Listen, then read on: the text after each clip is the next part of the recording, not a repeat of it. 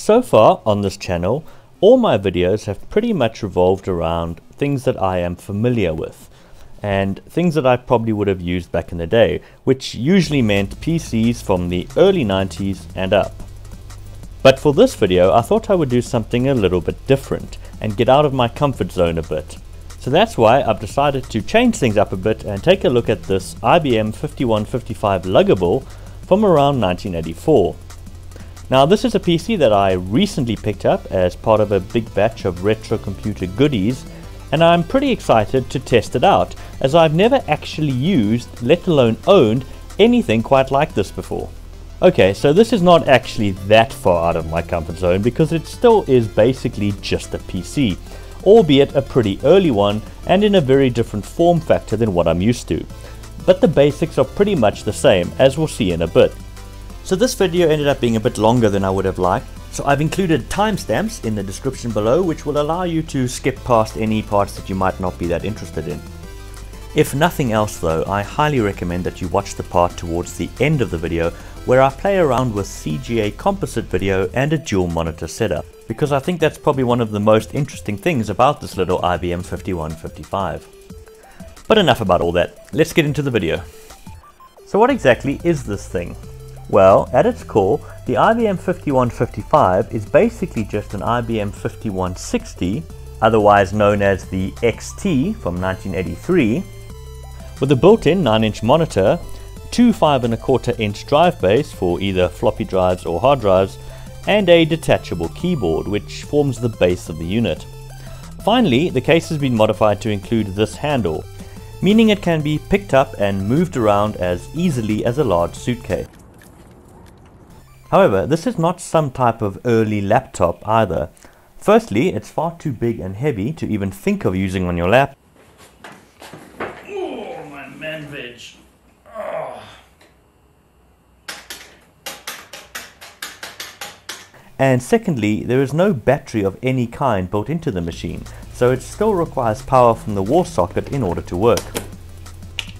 For this reason, plus the fact that these computers are pretty heavy, they earn the title luggable computers, which is a good name for them, I think. Unless you are built like Arnold Schwarzenegger, you will definitely be lugging these things around. They're pretty heavy and pretty awkward. But if you were a businessman who had to travel a lot on buses or aircraft back in the day, these suitcase-sized computers would have been very valuable, I imagine. It certainly beats trying to carry a full-size IBM 5150 around wherever you go, that's for sure. Anyway, the 5155 is not the first portable computer. It's not even IBM's first portable computer. That honor technically goes to the IBM 1401 Datamobile from 1960, which consisted of an IBM 1401 mainframe computer in the back of a truck. But that doesn't really count, unless IBM hoped having board meetings in a parking lot out of the back of a trailer would become a thing. No, this was obviously meant more as a marketing stunt than a practical proposition. IBM's first real portable computer would probably be the 5100 from 1973, although with prices starting from $11,000 and going all the way up to $20,000, it could hardly be classified as a personal computer. The first machine which could realistically be called a portable personal computer was the Osborne 1 from 1981, which at less than $1,800 new, including a free business software bundle worth over $1,500, was certainly a no-brainer for many business folk, and consequently it sold like hotcakes. Right up until Osborne started prematurely announcing their next product and telling everyone about how much better than their current product it would be, meaning that people decided to forego buying their current product and just wait for the next one, something referred to as the Osborne effect ever since. This resulted in Osborne going out of business a few years later. But now we come to the main reason behind the IBM 5155's existence. And it's this, the Compact Portable from 1983. Like the Osborne, the Compact was a luggable computer with built-in monitor, space for two floppy or hard drives, and a detachable keyboard. But unlike the myriad other computer manufacturers at the time who were designing their own hardware and software and then trying to outcompete each other, Compaq designed their new computer to be 100% compatible with IBM's wildly successful personal computer, the 5150, which was dominating the marketplace at this point. The IBM personal computer coming to selected stores across the country. This combination of portability and compatibility was a very good one indeed, and the compact portable sold like hotcakes, with sales amounting to 53,000 units in the first year alone. This obviously made IBM very nervous, to say the least, and they decided that they had to do something quickly to compete with this new interloper. The 5155 was the machine they came up with to do that. So naturally then, the first thing you notice about this machine is that it is very similar in design to the compact portable. It has the same size monitor, although it's amber in the IBM's case, whereas the compact was green. It has two drive bays in a similar location to the compact, and even the keyboard is very similar, with this coiled telephone style wire connecting it to the computer. And originally I had thought that maybe this was IBM trying to copy the design of the compact. But actually I don't really think that that is the case. Most of these early portable computers actually had a very similar design. Machines like the K-Pro 2, the Hyperion by Dynalogic, and the Eagle Sprint personal computer all had a very similar design. So it seems IBM were just basically playing it safe and going for the same basic design as everyone else. This would also allow IBM to get the design done very quickly. And that's kind of a theme you get with this machine, that it was designed in a very short space of time. That's not to say that it's badly built by any means. In fact, like pretty much all IBMs from the 1980s, the 5155 is built like a tank. The materials are of very good quality, it's incredibly well put together, and the keyboard that comes with this machine is pretty much worth the price of admission alone. I could make a whole video about just how brilliant this keyboard is, but simply put, it's basically a slightly modified and significantly lighter version of IBM's mechanical Model F keyboard, widely regarded as one of the best keyboards ever made. With its fantastically clicky capacitive buckling spring switches,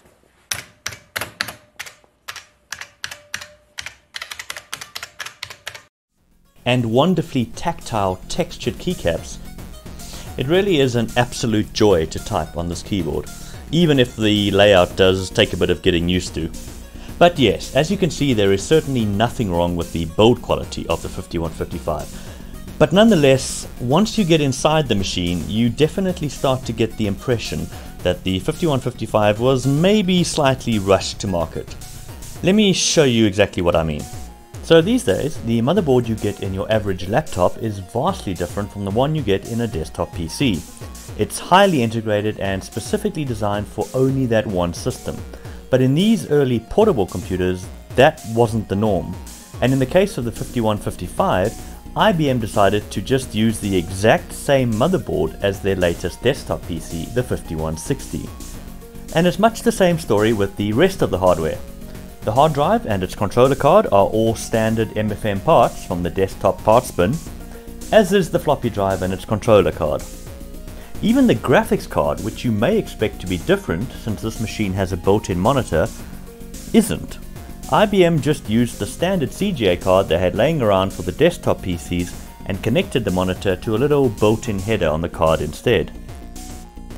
Now of course there was nothing really wrong with this. These parts were a known quantity and had been proven to work reliably in the desktop system at this point, but it does still give me the impression that IBM were in a hurry to get this machine out as soon as possible. But anyway, at this point you may very well be wondering why I haven't yet showed anything from the inside of this particular IBM 5155. And the reason for that is, well, my 5155, as it turns out, is not exactly standard. In fact, it turns out that there have been some rather interesting little modifications made to this computer. So let's jump in and have a look. Looking inside the case, we have... Wait, hold on. Where did everything go? Oh yes, that's right. Unfortunately, when I tried to power this machine on for the first time, it just made a clicking noise and wouldn't post. So I decided to strip out most of the components, hook it up to a spare AT power supply, and get it set up on the desk here. So now we can take a closer look at what we actually have. So if you are at all familiar with the 5155, you might have already spotted something a bit weird here. IBM motherboards at this time were supposed to be golden brown in color, whereas this one, well, isn't. So that's the first little surprise that this machine is hiding. it has been upgraded to a Turbo XT using this aftermarket motherboard. And according to the writing here, this can go all the way up to 10 MHz, which is more than double the 4.77 MHz of the standard machine. So that's actually pretty cool. I suppose it's a bit of a pity that the original board is gone, but this turbo board is probably better for any games or applications that I might actually conceivably use on this computer, so I think it's probably a good thing. Another interesting surprise is the hard drive controller card that came with this machine. I really don't know much about these old MFM drives, so it took me a while to figure this out, but it turns out that this card is not actually an MFM card at all, it's an RLL card. So RLL was a very similar format to MFM and even used the same cable arrangement, but the data format was different, allowing data to be stored more tightly on the disk, effectively increasing the capacity and speed by up to 50%. So ordinarily an RLL card would be attached to an RLL hard disk, as you may imagine, but in this case there was another odd little surprise here. This machine has a Seagate ST225 drive, which is a 20 megabyte MFM drive. Now the closest RLL drive to this is a ST138R, which is actually a 33 megabyte drive. And that is indeed what the controller card identifies this MFM hard drive as. So it appears that this 20 megabyte MFM drive was effectively over formatted to more than 30 megabytes using the RLL standard. I really wasn't too keen on this idea, so I initially wanted to try and set this machine back to standard using an MFM controller card rather, but that really didn't go according to plan, as we'll see a bit later in the video. Another odd modification is the plug for the video signal going to the inbuilt monitor, which has been changed from the default internal plug to an RCA style connector that plugs into the composite plug on the back of the graphics card. I have no idea why this might have actually been done, except maybe to allow other video sources to be plugged into the internal monitor, which is a fun idea and a nice way to test the monitor actually, so we'll play around with that a bit later. And finally, it seems that the original floppy drive was also replaced at some point with this aftermarket beige one, which possibly indicates that the original one wore out or something. I did try to find out more about this machine's history, but unfortunately I couldn't find anything. But all these modifications, as well as the general condition of the case, seems to suggest that this was a very well used IBM 5155. It seems that the previous owner decided that they needed as much performance and storage space as possible, as well as possibly needing to connect other devices to the inboard monitor. It's all just a bit strange, but I think it's a pretty interesting machine, and it's a pity that I couldn't learn more about its history. But anyway, enough about all that. Let's see if this machine actually works. As I mentioned, I suspected that the power supply was dead, so now that I've got the board hooked up to a spare power supply, I reinstalled all of the different expansion cards and hooked it up to the Sony LCD monitor that I got a while back. This monitor is really great for testing all kinds of vintage computer things because it has a whole bunch of different input. And because the CGA card in the IBM has a composite output, it's a simple matter of just connecting the monitor to the card using an RCA cable. So it's time to power it on and hope for the best. And there we are, the board posts perfectly fine. We can see it's an XT board from 1986 and that it has the full 640K of RAM, which I think is the maximum you can get on an XT anyway. And here we see that the hard drive controller card recognizes the hard drive, although it thinks that it's a RLL drive when it's actually an MFM, but whatever, it's working. Although it turns out that that beige floppy drive that came with the computer wasn't working, so once I'd found another one, I managed to get it booted up into DOS no problem. And running fdisk confirmed that the hard drive was indeed being seen by the system, although it wasn't accessible, so it probably needed to be formatted. As I mentioned earlier, I wasn't too keen on over-formatting this drive to 32 megabytes, because it was originally a 20 megabyte drive, so at this point I decided to try and get this hard drive working with an MFM card because I would have to reformat it anyway. And this actually turned into a bit of a nightmare. Although I had a couple of spare 8-bit MFM hard drive cards lying around, 4 of them to be exact, none of them would work with this hard drive. I would either get a 1701 error on post, meaning that there's a problem with the card or that the card doesn't recognize the existing hard drive format, or the computer would do nothing and there'd be no indication that a hard drive of any kind had been detected. So these early MFM drives are a bit weird in that they require a low-level format to be performed whenever you change hard drive controller card. This effectively links the hard drive and its card together. And if you want to move this hard drive into another XT machine with a different controller card, you have to do another low-level format on it. And it gets even more fun.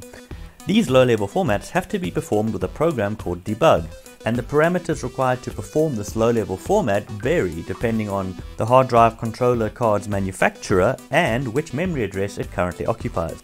Anyway, I tried all of the different parameters that I could find for the different card manufacturers and different memory addresses, but I just couldn't get it to work with anything. All that would happen basically was that I'd get these weird corrupted characters all over the screen. I even tried with a few spare hard drives that I had lying around and different cables, and no combination of any drive or cable or controller card would result in anything different, so I really have no idea what was going on here. And after 2 days of struggling, I decided to bravely quit and just stick to the original RLL card. And yeah, this one basically just worked. The debug command loaded perfectly fine, and I was able to initialize and format the hard drive no problem. You can see here that it wants to format it to 32.6 megabytes, which is pretty big for a hard drive that was originally 20 megabytes, but it didn't seem to have any issues formatting the drive to this size. But I did notice later when it was verifying that some of the cylinders took a while to verify. And the hard drive did make a bit of an odd noise while this was happening.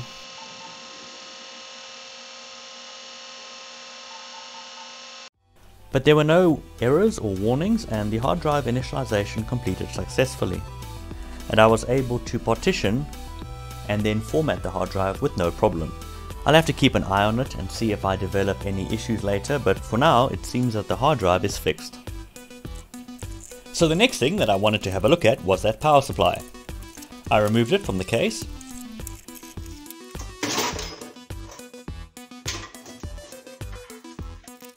and opened it up,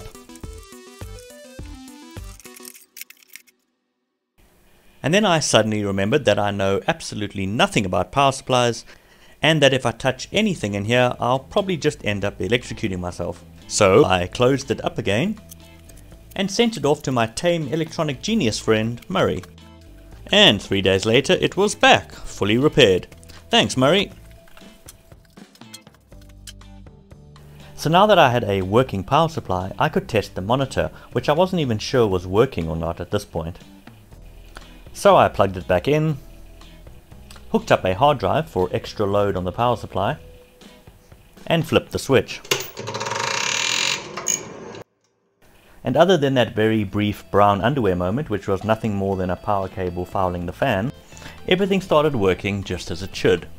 I needed to turn up the brightness here to get a signal on the monitor, but once I did, it came to life quite nicely.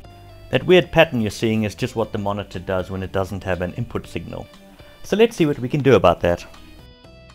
So you might remember that this monitor has been modified with this RCA cable on the end of it.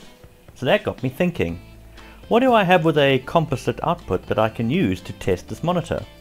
And well, the only thing that I had on hand was this Famiclone Nintendo system. I had been using this to play around on my Sony LCD monitor.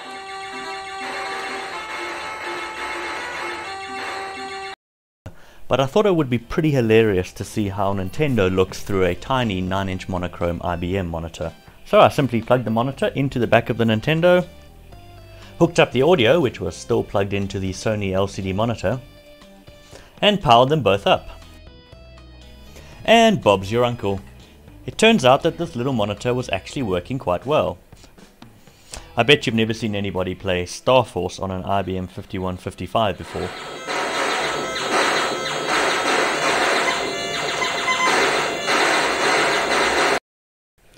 Or how about Battle City?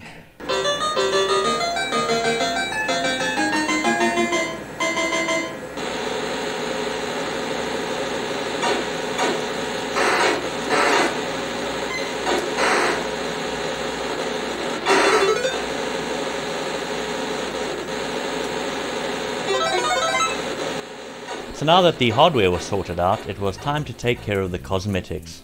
It might not look too bad on camera, but this machine was actually very dirty, so I decided to strip it down and clean up the case. I started by removing the screws that hold the monitor and the rest of the case onto the front panel. And I noticed here that the plastic front panel was actually broken where the screw screws in, so I'm going to have to fix this later. I then had to unclip and remove this RJ45 style keyboard plug.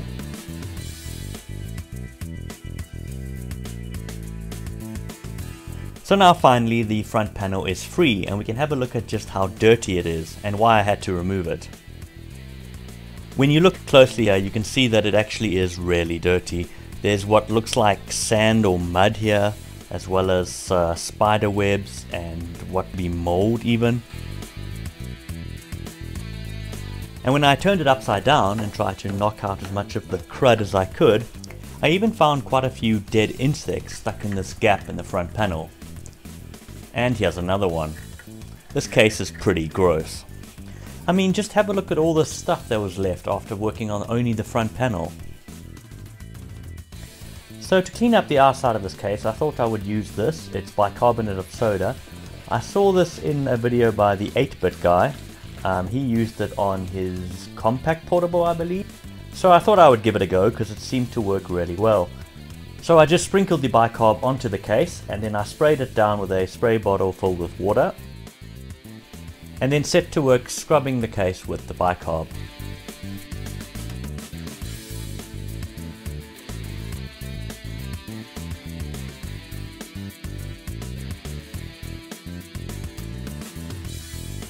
I also did the front panel in the same way.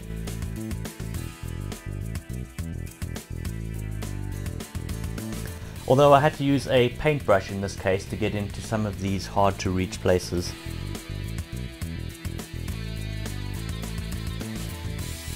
After I had cleaned everything as best as I could by hand, I threw everything into the dishwasher just to finish it off. Now granted, this might actually seem a bit odd, but the dishwasher is actually fantastic for this. It's brilliant at cleaning, well, anything really, including dishes. But you do have to be careful when cleaning plastics like I am here. You really don't want the temperature any higher than about 50 degrees centigrade, otherwise things might warp or melt. But here they are after 2 hours when the dishwasher was finally done. Ah, dishwasher fresh. Not only are they cleaner than you'll ever get them by hand, but they smell amazing too.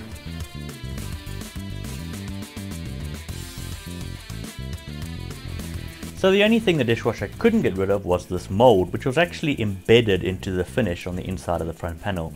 So I'm going to be using isopropyl alcohol to get rid of this. So I just pour a little bit into this cap here, and then I'm going to scrub it down using an old toothbrush.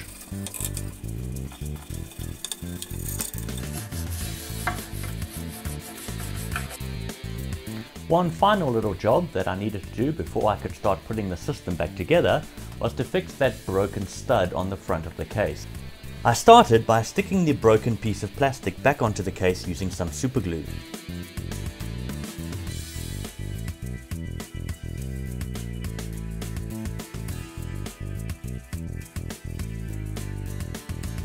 I then decided to use a product that we have over here called Pratley Putty. This is an epoxy putty that becomes rock hard and incredibly strong once set, and should be more than strong enough to support whatever load that little plastic stud needs to endure. And after installing the putty around the base of the stud, I was fairly confident that this wouldn't be breaking again anytime soon.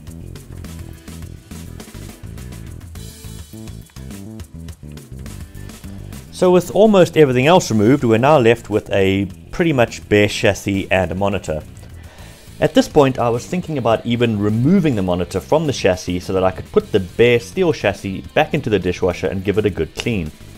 But I decided not to do that, mostly because of these stickers which are on the side of the case. The dishwasher would almost certainly destroy these, and they're an important part of the history of this computer. So I decided instead to just clean up the chassis as best I can by hand, using a mixture of white spirit vinegar and water.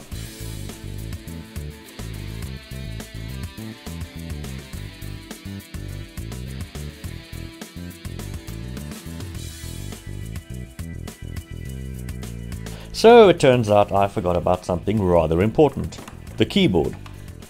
I don't even know if it's actually working, so let's give it a quick test. And obviously, because this keyboard uses that weird little RJ45 plug, I had to first plug it into the extension cord, which I had extracted from the IBM's case earlier, and hooked it up.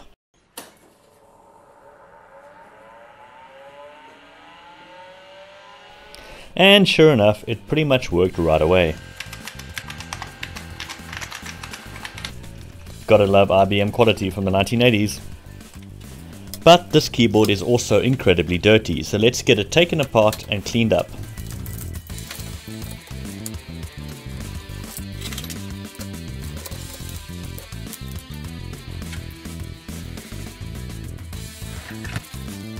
And now it's time once again for baking soda and elbow grease.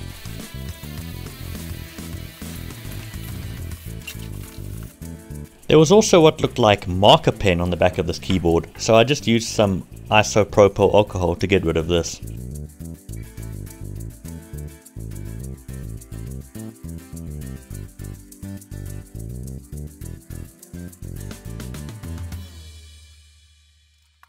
Next, I had to remove and clean all of these keycaps.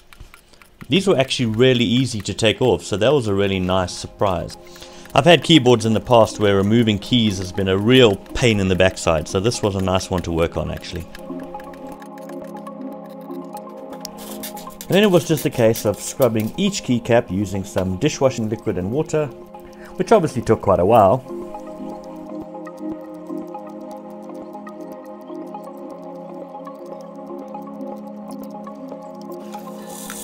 And then rinse them off and left them to dry. I won't bore you with the reassembly. As you may imagine, it's pretty much the reverse of the disassembly. So here's the freshly restored keyboard looking shiny and pretty much new.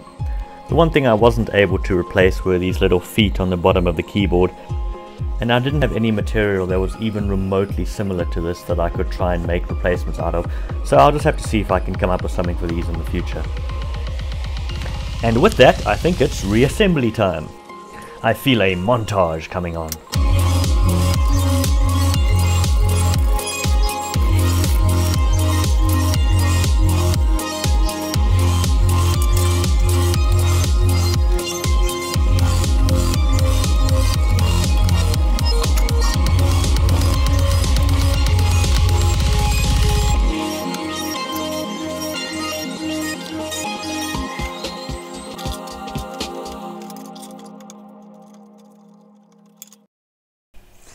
And there we are, all reassembled, cleaned, and looking as good as the day it was new back in 1984.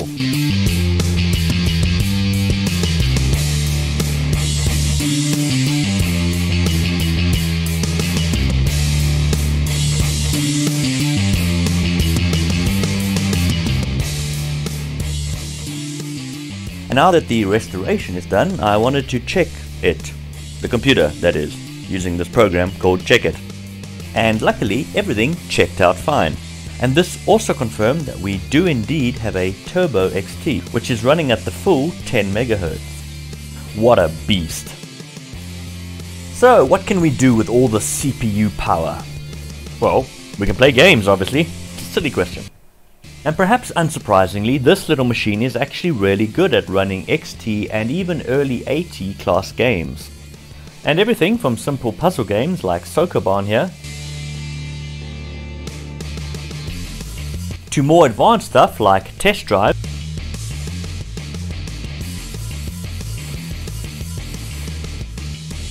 and Grand Prix Circuit,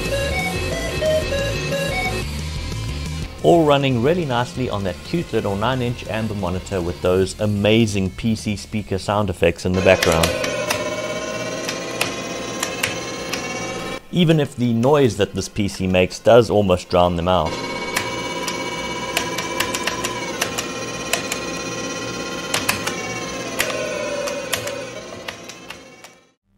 And even more demanding stuff like Top Gun,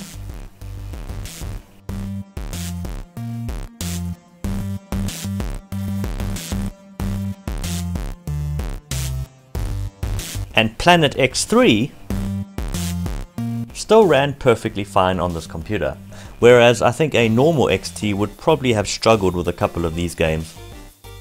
But what happens if you aren't a fan of the tiny little inbuilt monitor, as cute and charming as it may be? Well, that's where this computer actually gets really interesting. You may remember that this computer has a CGA card in it, and that the monitor plugs into this card using a little RCA plug at the back. And so there's nothing stopping us from just unplugging the inbuilt monitor and plugging in an external monitor, like the Sony LCD from earlier, which is actually a really nice monitor because it has NTSC capability, which is really rare here in South Africa. And this then unlocks an alternative CGA mode, namely CGA composite. So I'm not going to go into too much detail about how this mode works. I don't really even understand it 100% myself. But if you'd like to learn more about this, there's a great video by the 8-bit guy on CGA, and I'll put a link to that video in the description below. But basically what it comes down to is that you can get something that resembles 16 color EGA mode out of a CGA card, which was usually restricted to only 4 colors. And the difference that this made to some games was quite astounding actually. Space Quest 2 is probably one of the best examples of this. Here's what the game would look like in standard CGA 4 color mode, which I can't show because I don't actually have a RGB CGA monitor. And now here it is in composite. As you can see, it's night and day basically between composite and normal CGA. It's not quite as good as EGA, but it looks so much better than just standard 4-color CGA. It's amazing. Another game where the transformation is pretty amazing is Tapper. This is a really cute little game where you play a barman who has to keep up with the drinks orders of a bunch of patrons in a bar. And here it is running on the monochrome inbuilt monitor.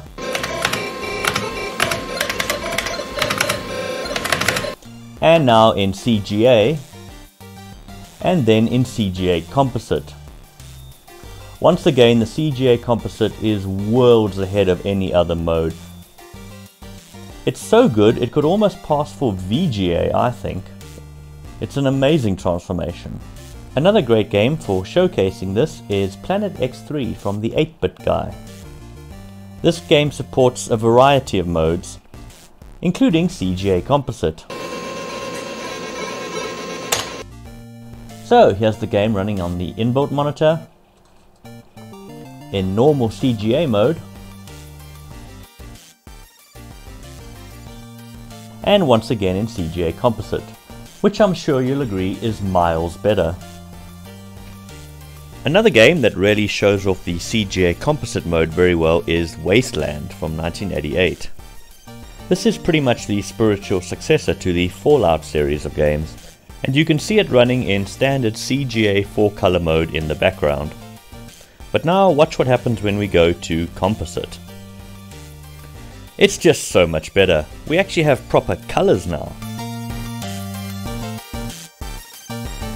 So yeah, that's pretty much CGA composite mode. I think it's really awesome how programmers were able to turn what is essentially a flaw with NTSC artifacting into this asset that allowed them to create all these extra colors. It's just really clever.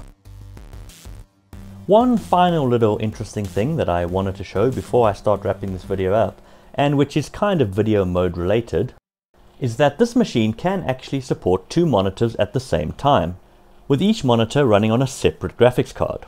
And so, by installing one of these MDA clone cards into the PC, I'm able to connect this IBM 5151 monochrome monitor.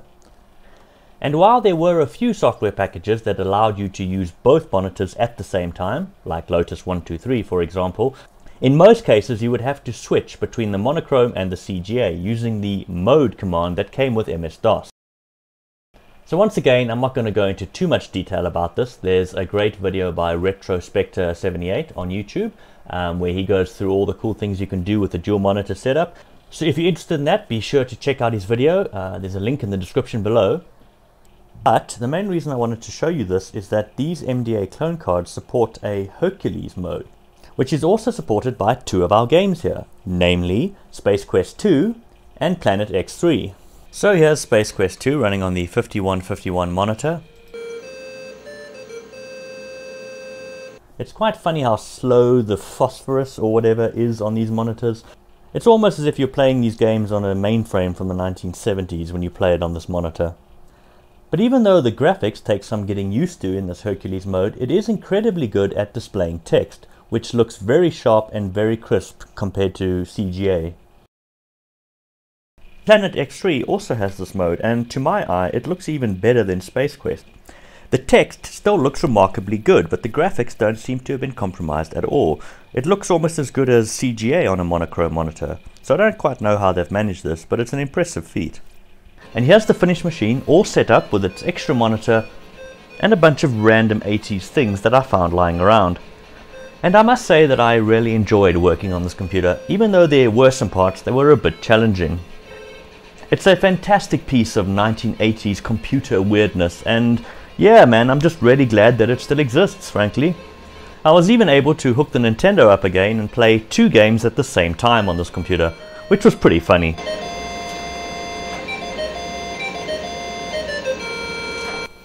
But anyway guys, that's pretty much going to be it for this video. It ended up being way longer than I really wanted it to be, but that's how it goes sometimes, unfortunately. Anyway, thank you so much for watching, I really do appreciate it. And I hope you tune in again next time for more interesting things that we're going to be doing with this IBM 5155. Until then, cheers guys.